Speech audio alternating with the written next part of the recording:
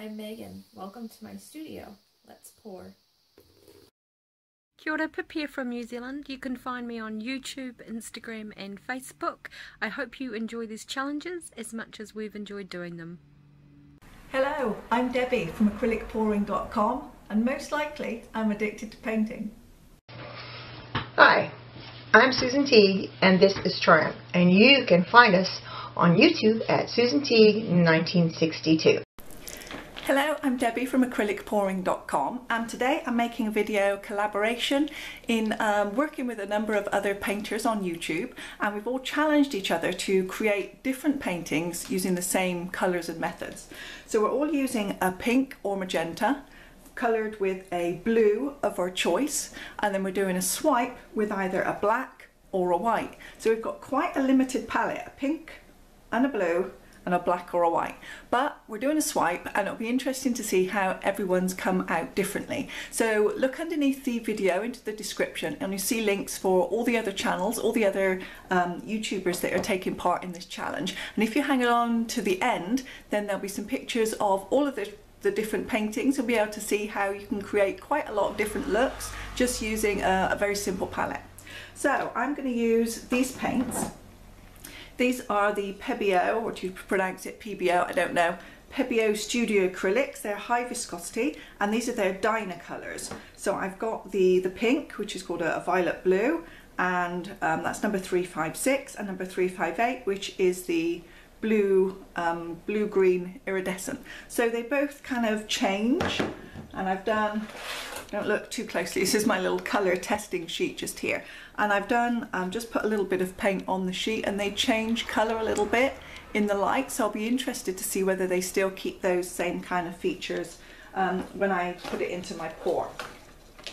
So I'm also going to mix my paint with some Floetrol. This is what I'll use as my pouring medium, and a little bit of water, and then this is the liquid wrench silicone spray that I'm going to use. And you can get all of these products and everything that you need for acrylic pouring over at the store. So head on over to acrylicpouring.com and follow the links from there over to the store where you can get all of your supplies.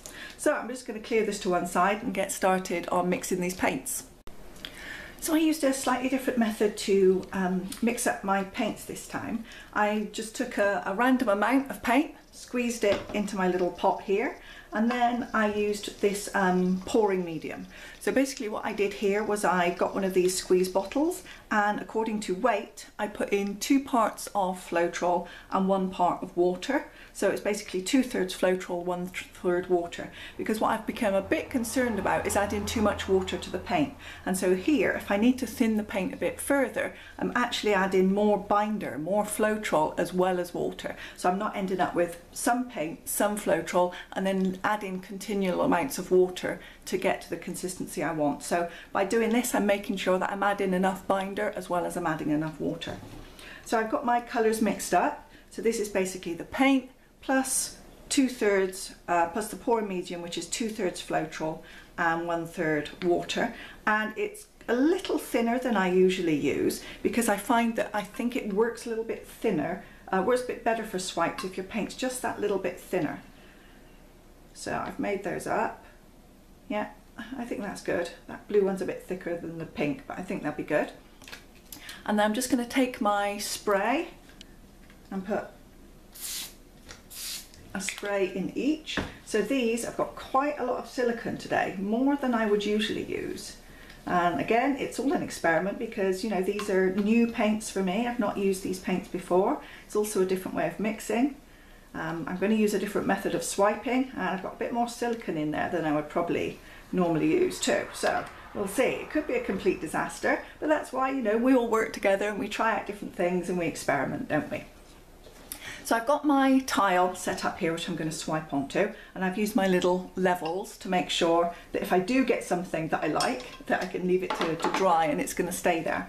So what I'm going to do is put the 2 tiles up adjacent to each other, because I've got a vague plan in my mind of what I think I want to do, and we'll see if it works out. I actually don't want too much black on here, so I'm thinking I'm going to put the black on the tile and swipe over my colours.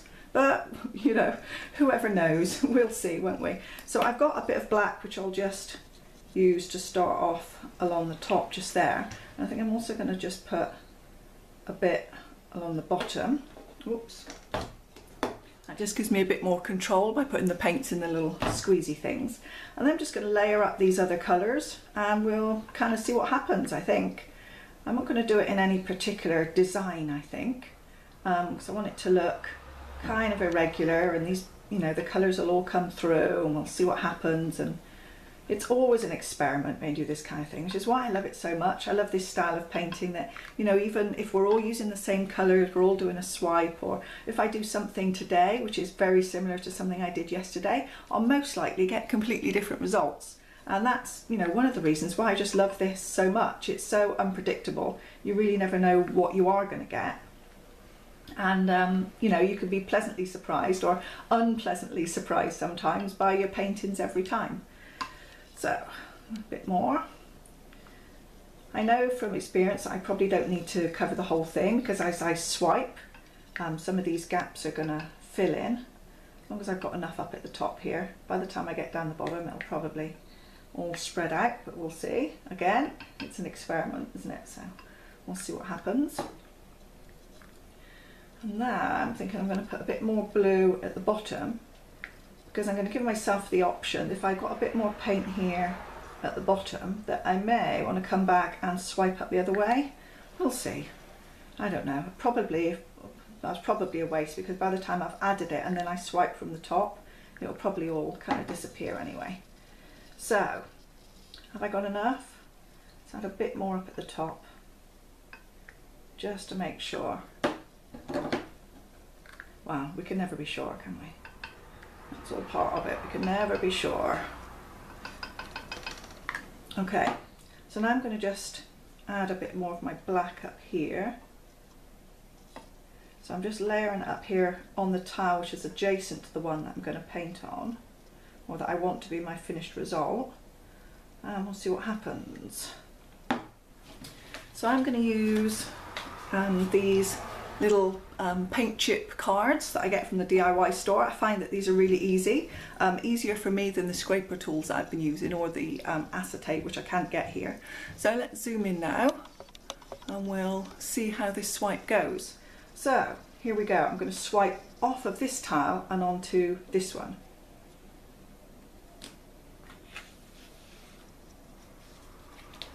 Well, I'm liking the colours. That looks very nice. I did miss the edge though. If I just pop a little bit of paint there, just swipe down the edge. Oh, and I've done it too much. Let's fill that in. It's going to be good. Yeah, it's good. Take another one. Let's see if I can swipe all of this. Oh, I missed a bit. Okay, it's good. I've got plenty. We can swipe some more. There we go.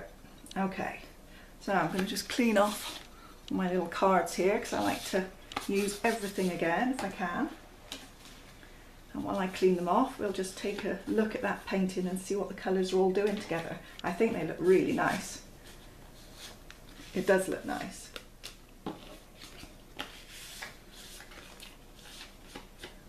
Okay, a bit of paint all over the place.